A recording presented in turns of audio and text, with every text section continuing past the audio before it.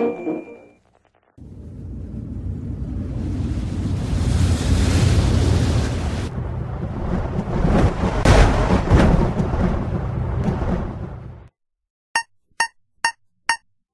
what's up guys? This is your boy Will for Action Figure Review, and I'm here to show you the Sideshow exclusive Shadow Predator by Hot Toys. Some of the names of the people involved in the making of the figure.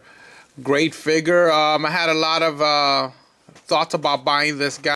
Alright, let's take a look inside the box of the figure. It comes with a couple of mandibles. In the right side of the box it comes with two hands, pegs for the hands, and a great looking cranium trophy. On the other side of the box, you got another set of three hands. You got a weapon for the hand, and you also got the traditional spear and that awesome sword. Okay, so now let's take a good look at the Predator before I take him out of the box. A nice rundown of the Predator from head to toe. Beautiful detail on this guy. Nice paint job all the way to his toenails. Alright, so a close-up look at what comes inside the box. The hands, the weapon, the spear, the mandibles, the other weapon, I forgot what you call that anyway, and the hand peg, and that awesome looking trophy that the Predator comes with. Nice detail on this trophy. It actually looks like a real skull. As you can see, look at the teeth, and the paint job's pretty immaculate, guys. If you look closer, you can actually see the damage that the Predator put to this guy just to kill it. Okay, let's take a nice close look at this guy on his display stand. Beautiful detail on this character. What makes this character really stand out is the fur. I mean, he really stands out because of the fur, because I was a little bit skeptical on buying this guy because he looks like the other Predators, but he does use the newer body from the Predators line, which is great, being that he's a Predator 2 figure.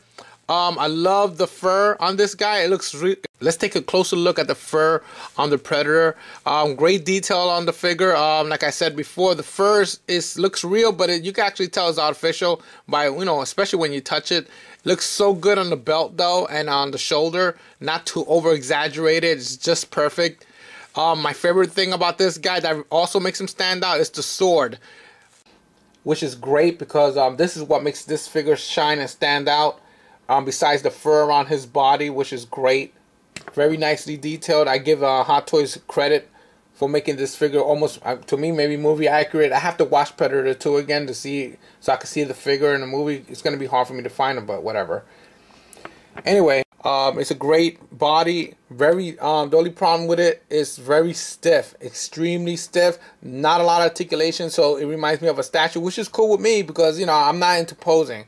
I'll pose him a little bit just to get to the point of what I'm trying to accomplish with my pose, but he's actually pretty cool. I was afraid of buying this figure because he looks like the other Predators. I mean, pretty much.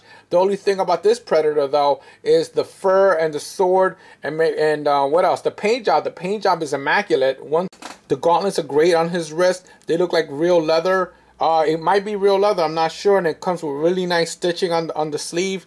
Another great detail to this figure is the netting on the body, which is great. It looks like real rope. It does come off, and it adds a lot of detail to the figure. The dreads look really good. They're not all puffed out like the other Predators that Hot Toys made. It looks really good. It falls down nicely for those who wants to make it closer to the head. I think it looks fine the way it is, so I'm not gonna mess with them for those, but you people have the choice of doing that by using the hot water technique or whatever you guys use, the blow dry or whatever. But it looks good to me, so I'm not going to mess with it. So, with that said, there's not much to say more about this guy because, he's just another Predator, but he does stand out. He's unique, and I do recommend getting him. So, my rating for this guy is a 9 out of 10, and the reason he gets a 9 instead of a 10 is because he does not come with a mask. Now, for those asking, the reason he does not come with a mask is because most likely in the movie he does not have a mask on. So till next time, this is your boy Will for Action Figure Review, and next up is Resident Evil Alice.